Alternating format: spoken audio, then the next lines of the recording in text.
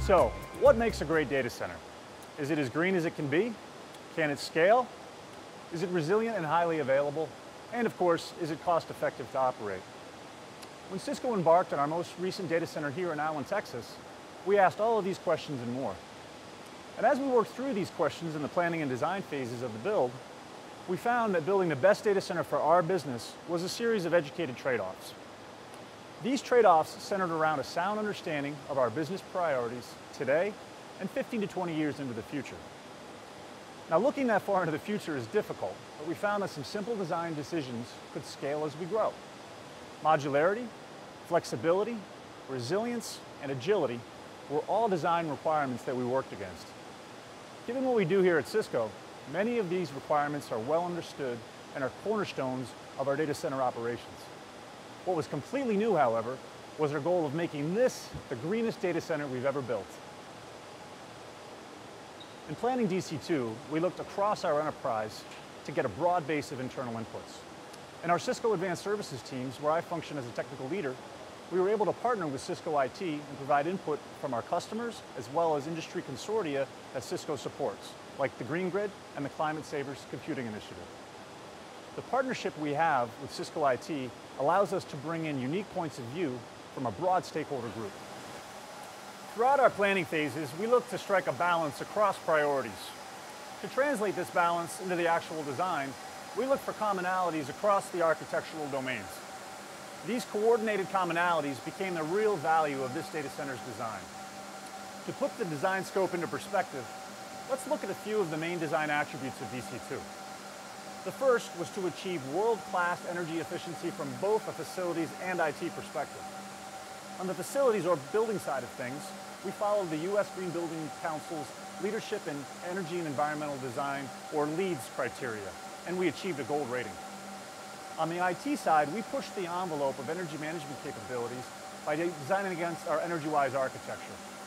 As part of this design, every rack-based power distribution unit in this data center can be controlled over an IP network. At the next level down, we looked at the physical design attributes and decided upon a free cooling design, also known as airside economization.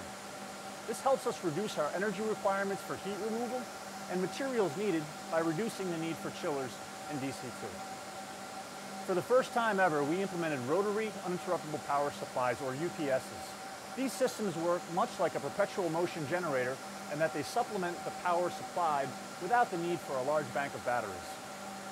We eliminated the raised floor for power and data access, instead running that over the roof. We've implemented higher rack-based densities, which were enabled through better alignment between our facilities and IT design processes. This racking methodology not only enabled us to improve our cooling efficiency, but we believe it will enable us to be more physically flexible and agile as this data center matures. These racks provide for hot air containment right at the rack level. Last but not least, on the physical side, we made sure to implement high-efficiency LED lighting. So, let's switch gears to the aspects of the design that were purely IT in nature, but had a major impact on the overall energy efficiency, availability, and flexibility of this design. What we decided upon was a unified approach to compute, network, and storage architectures that was resource efficient, performance and feature rich, all the while accommodating for the many business functions that Cisco IT supports. Implementing our virtual multi-tenant data center design, Nexus switching for core and storage area networking, along with our unified computing platforms, had a profound effect on the design flexibility of this site. These design attributes, coupled with Cisco IT's cloud-based architecture known as cities, enable us to achieve superior performance and efficiency all in one design. In measuring the success of DC2, we are projecting some impressive results. We achieved a LEED Gold rating for the building. We anticipate a power usage effectiveness rating of 1.3. Our compute and storage utilization is at 70% or higher, all within an open floor plan built around our unified computing platform. While DC2 is still just a babe at the time of filming this video, early indications point to a bright future. It was a long road to build the site, and many scores of engineers, planners, managers, and specialists were involved. We learned a great deal, and we are happy to share it with you as partners on this journey. Thank you.